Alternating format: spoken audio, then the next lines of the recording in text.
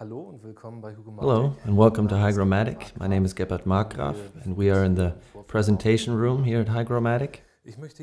I would like to explain the function of two optional extras for the electrode steam humidifiers, which can be installed later if certain problems arise due to the water quality.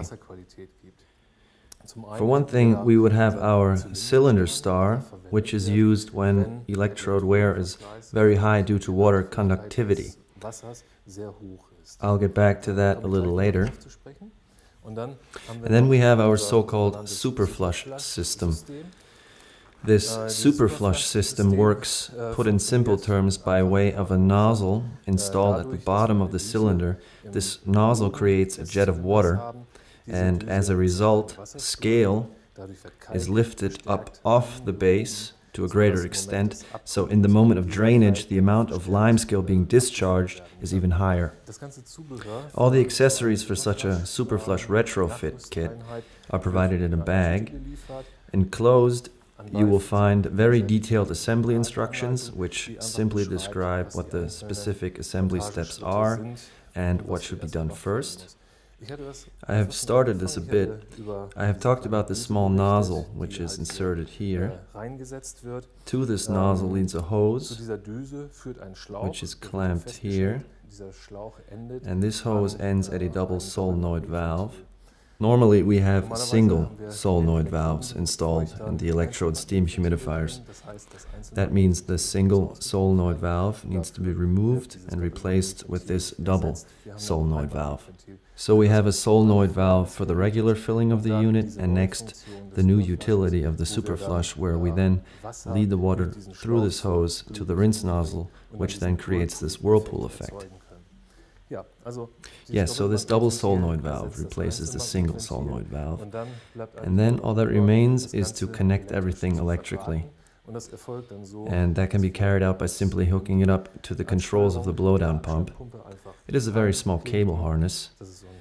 We will use the pump's power supply for the solenoid valve, and in doing so we will achieve the following. The solenoid valve for SuperFlush will always run parallel to, that is to say at the same time, as the blowdown pump.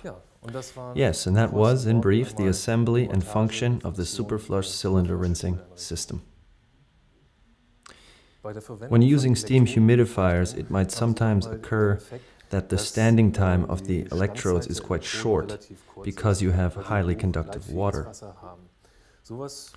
Something like that can be observed oftentimes when using softened water, and would be the right time to retrofit our CylinderStar. The effect of the CylinderStar is the following. Without the CylinderStar, the system works at a certain water level. With highly conductive water, this water level is usually very low, resulting in a very high surface charge on the electrode. That is what produces the high rate of electrode wear. Once we insert the star, there is a higher amount of electrical resistance between the electrodes. Our unit picks up on this because the flow of electricity becomes less, and consequently the water level is made to rise. We are again generating as much electricity as we were prior, but what happens, the electrodes are more submerged in the water, and thus the surface charge on the electrodes has decreased. The CylinderStar comes in a small assembly kit consisting of 3 synthetic blades and 2 stars.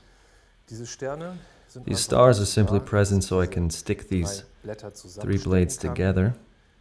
I will show you briefly.